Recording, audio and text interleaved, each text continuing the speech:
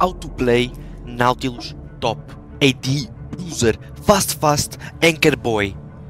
The first rule for this meta is lose. You need to lose top.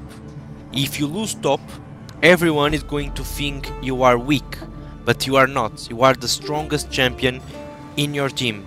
No one can win you in a 1v1. So what you do? You lose top lane, so then everyone tries to kill you alone because you are very weak, but you kill them. That's rule number 1.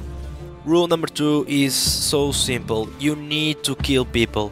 You are gonna fail all the canyon minions because you are trash at the game, so you need to get money from some way or another.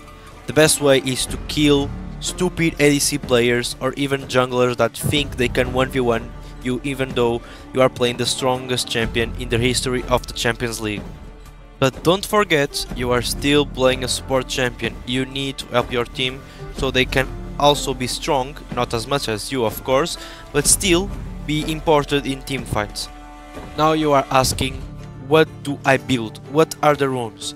This is very simple. You build Lethal Temp so you can spank your enemies faster. And what about the items? You do Trinity Force and Stride Breaker. You don't need to do any more items because the game is going to end early, because you are gonna carry this game.